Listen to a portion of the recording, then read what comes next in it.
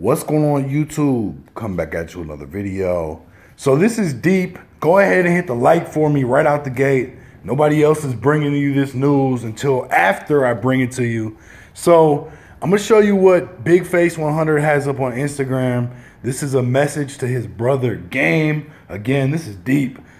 So you see the picture he got up, Game Enable.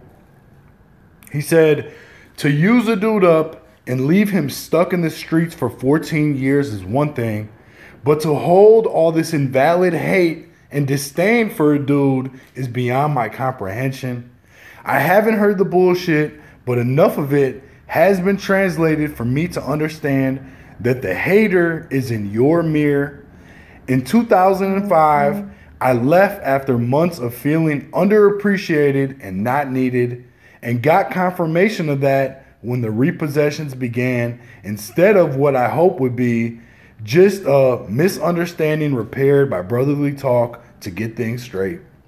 My love for hip-hop birthed yours, and if my short-lived push as an artist was to only spawn your career and make a way to success, then that must have been the creator's plan. Never once have I said, that should be me.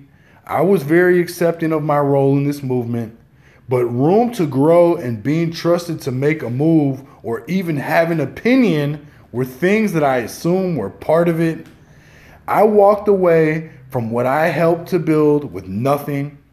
Before I could become a Nike, just do it, and I'll just go back to the turf and be the dude I always been.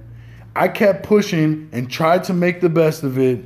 Brazil Street Records, 100 Entertainment, and every path to the bag was in one way or another blocked by you.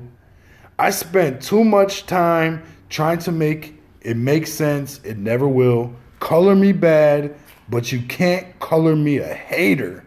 So Big Face 100, obviously feeling some type of way, strong feelings that he's letting be known publicly about his brother and to his brother directly. I mean, this is deep.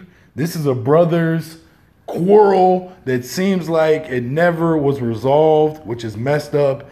At the end of the day, though, I don't know the specifics behind their relationship. I don't know what the issues are exactly. But regardless of who you're talking about, you never want to see brothers get into situations where they're not able to figure it out and work it out as brothers. So Big Face, again, he feeling some type of way, letting it be known. Let me know what you guys think about this in the comments.